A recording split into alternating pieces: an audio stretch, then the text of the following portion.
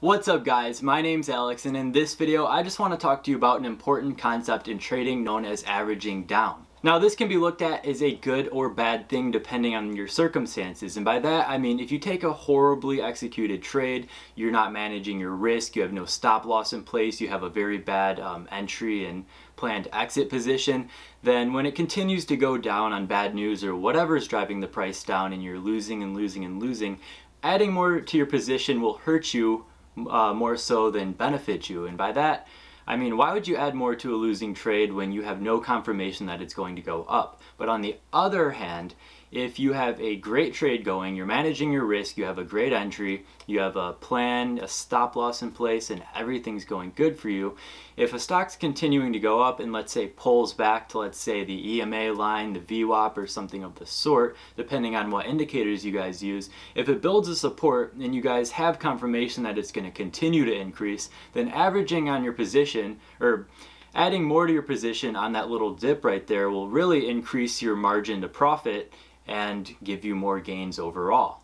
So I honestly had a poorly executed trade this morning that I'm not proud of, and I do like to go over my losses as well as some of my gains. Now I did make a little bit on this trade, I'll go over all of that, but this was a very poorly executed trade, and I want to talk to you about why I took this position, what I learned from it, and what I won't repeat on my next trade. So I'll show you guys how I was able to average down on this trade and continue to actually gain when it hit my stop loss. So let's jump in and talk about that. Alright, what's up guys? So we're over here in the chart for crude oil, and I've been trading a lot of futures lately with NASDAQ and the S&P 500, as those charts have been really easy to follow and very volatile lately, so we've been profiting like crazy with those.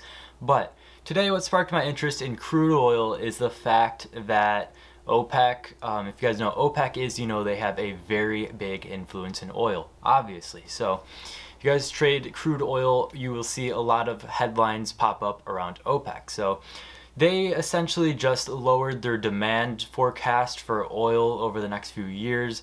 So that was seen as bad news on oil, even though it's increasing like crazy today. I don't know if some new news came out or what. I know today's Tuesday and the API crude oil inventory numbers come out later, which will drive the price up or down, and we should see which direction it's going overall for the next week. But I don't know what's driving the price up right now. I ended my trading around 10 o'clock this morning, so we'll have to see on that. I'll look more into it and I'll update you guys. But anyways, I did alert this this trade in one of my trading communities, and we did profit on this overall run. So the trade that I took happened essentially around the 8 to 10 a.m. range. So around here you can see it didn't really do much but consolidate, but you did have a couple major moves.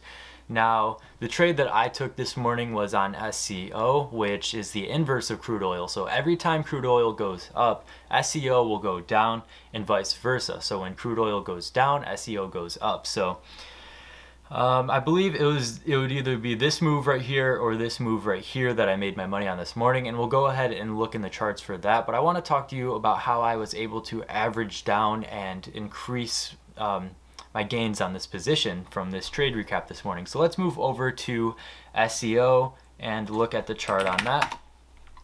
Alright, so as you can see right here, I actually took my position in pre-market. I like to take a lot of pre-market positions based on the direction that it's going to go during that day.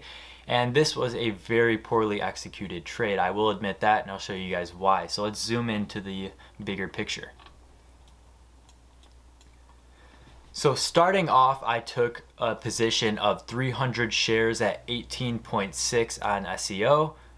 Yes, SEO. And then continued going up. I did not buy the very top of that candlestick right there, although if you could see right there, it did gap up. There's a gap between that candlestick right there and that one. And essentially you should never buy a gap up because a lot of times it's going to close the gap, which it did right there. And I really should have bought in at that opening dip, but I did not think that I would even be taking this trade into open. So I took my position right there. It went up. It essentially it looked like it went near 1875 and bounced off of that, which was going to serve as a resistance, and it really did serve as a resistance up there. As you can see where I closed my position right at 1875, and I'll explain the exact entry and exit position in a second. So it went up there and it pulled back to the EMA line. When I saw it pulling back to the EMA line, I went ahead and took another position of 200 shares at 18.58 to go ahead and actually lower my average position. So I had 300 shares at 18.6 and then I had 200 at 18.58. So my new average position in that case is just the average of those two positions with the amount of shares that I have. So my stop loss in this case was 18.5 and I broke my trading rule, which you should never do. You never break your rules of trading. I should have taken the loss right here at this opening dip, but that's exactly what that is. So there's an entire trading strategy around the opening dip where people will take profits, or it just sells off and builds a support right at open. So right here, this dashed line is 9:30 a.m. when the market opened. So had a bit of an opening dip right here. So crude oil started going up right when the market opened. But overall, there was bad news on oil this morning with the demand forecast going down. So I did know that crude oil should be on the lower side of things today. Although that did not play out like that, as you can see with the insane increases in the charts. And that just goes to show that the stock market is always random. But it went down here, it built a support. I went ahead and moved my stop loss to, I believe, 18.40, which I never recommend doing. But like I said, I knew this was going to be an opening dip. And if it did go any lower than that, I would have just taken a significant loss. But strong green candlestick right here, an engulfing candle. It took out this candlestick and this candlestick, and it continued rising up. It built a support.